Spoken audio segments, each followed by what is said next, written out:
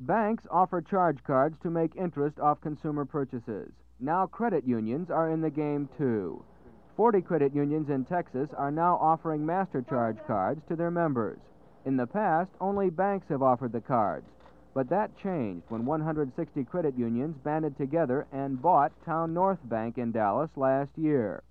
Now the credit unions have a so-called window bank, and they're using it to offer new services to their members, a fact some banks aren't exactly happy about. Right now, we're not on the same ground rules. There are differences in the examining group, the people who audit it, who make sure that the loans and the procedures are proper. There's a difference in the taxing function, and if those differences were resolved, and if I could play by the same rules as all my competitive forces were, I would welcome all competitive forces.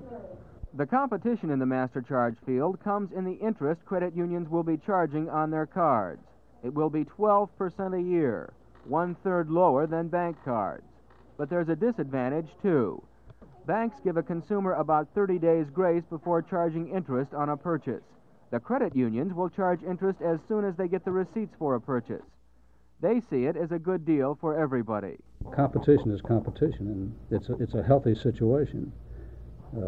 These are small loans, small consumer-type loans that people are getting, and sometimes banks really aren't interested in this small amount of loan business we're talking about. About 1/3 of current cardholders pay off their balance before any interest is charged. But if a consumer carries a balance for more than 3 months, it could be an advantage to carry a credit union bank card. It could also be an advantage to carry 2 cards, one from your credit union and one from your bank. That would make your wallet a little fatter, and perhaps a little thinner, too. Byron Harris, Channel 8 News.